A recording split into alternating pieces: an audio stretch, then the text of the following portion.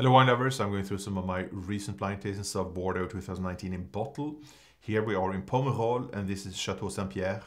Saint-Pierre, it's been in the same family I think since the 1920s and it was always a nice correct Pomerol, but I mean it really got new life in 2014.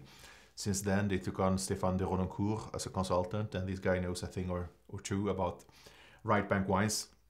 And this example contains around 15% of Cabernet Franc, and the Cabernet Franc was planted not too long ago, so I think first vintage was 2018 with the Cabernet Franc.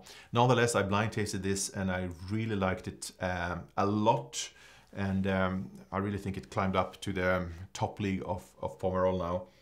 And it's showing a very pure, ripe and intense aromatic expression. There's really fine, elegant oak with butterscotch. There's some black truffle, blackberry, cassis, violet.